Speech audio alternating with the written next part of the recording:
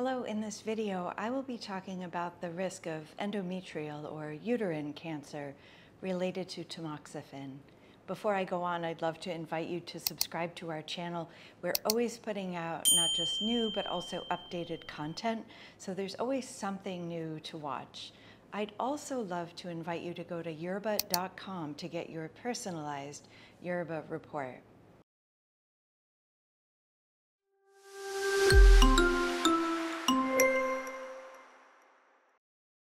So why would tamoxifen increase the risk of uterine cancer, endometrial cancer? This is an interesting thing about the body and about tamoxifen. So in the body, we have two different types of estrogen receptors, estrogen receptor alpha and estrogen receptor beta. And depending on which receptor is present in which tissue, tamoxifen will either act like an estrogen blocker, or it can act like estrogen. And we've covered this in other videos, but specific to this one, unlike breast cancer cells where tamoxifen looks like it opposes estrogen, in the uterus, it acts like an estrogen promoter.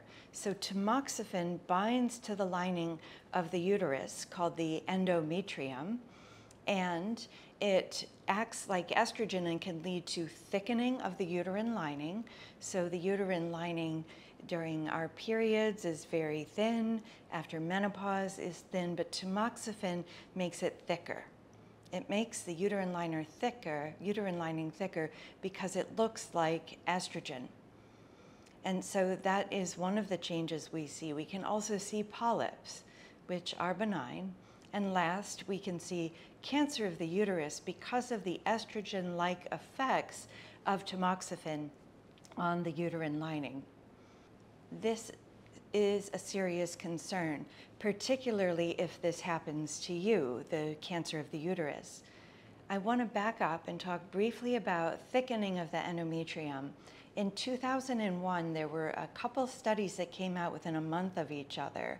And these studies did biopsies in people on tamoxifen who had thickening of the lining of the uterus. And they found not a single cancer. So even if the endometrium gets thickened, it doesn't mean this is cancerous. And nothing needs to be done to prove that this isn't cancer. We'll get to what concerns us more in just a moment. Polyps also are generally something we don't screen for. If you have bleeding, the polyp will be removed and the bleeding should stop. This is a serious concern, yet it's very rare. So what we know from years of evidence that was compiled recently in 2023 in a large meta-analysis where multiple studies are put together, and then we can actually look at the risk.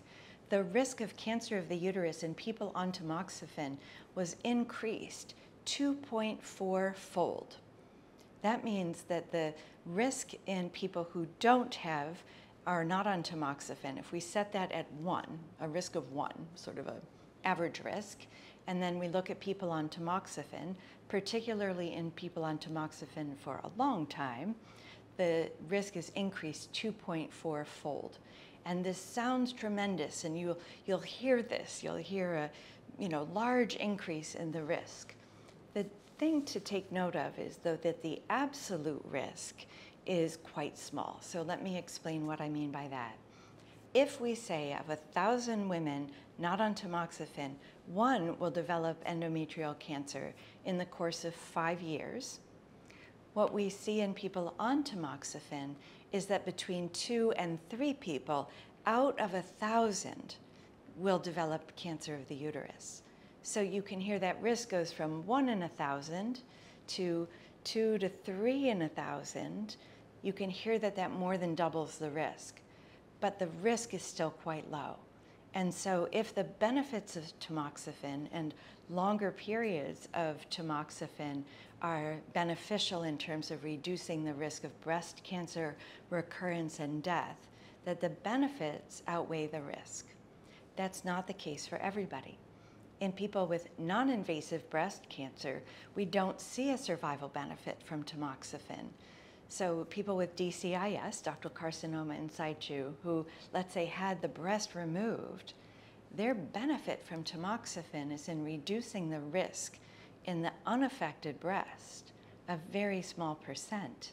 In those folks, staying on tamoxifen if they're not feeling good, or staying on tamoxifen for more than 5 years, it's not going to give them that benefit, and that risk of cancer of the uterus is unacceptably high compared to the benefit.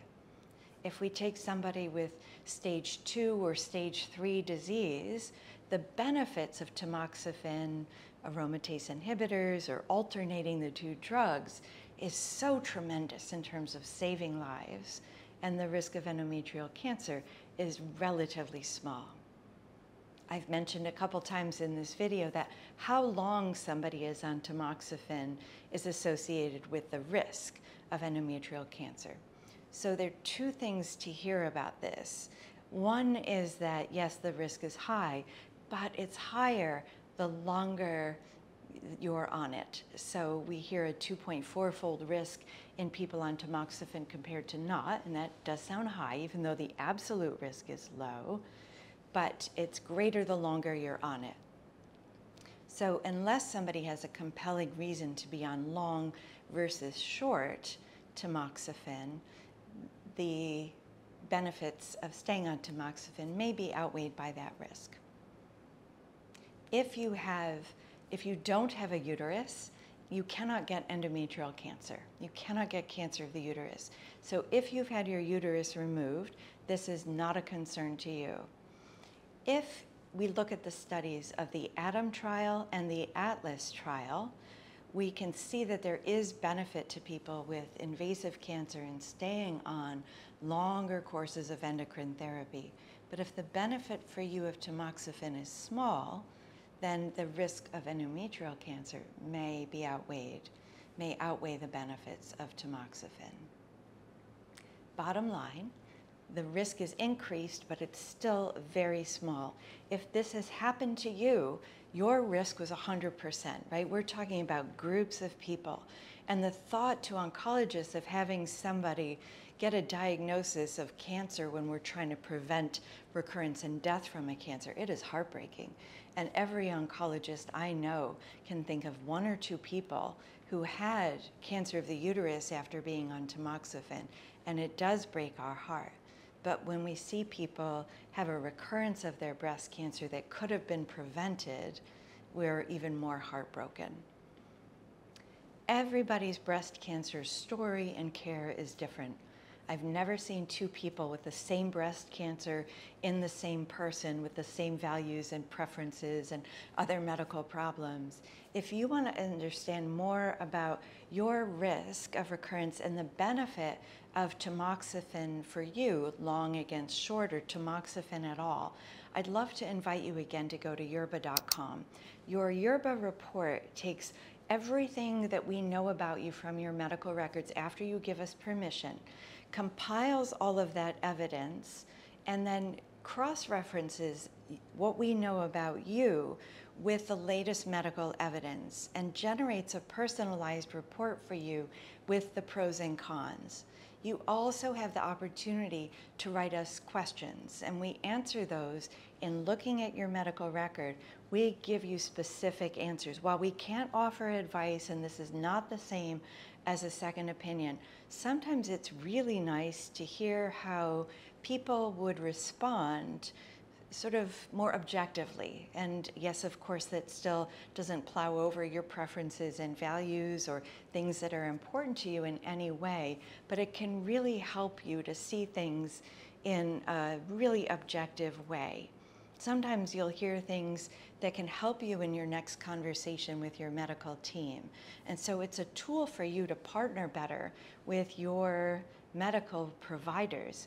This is different from accessing your portal, and it's updated in real time. So the more that's known about you and your cancer, the more the report updates. So think about going to yerbba.com to get your personalized report.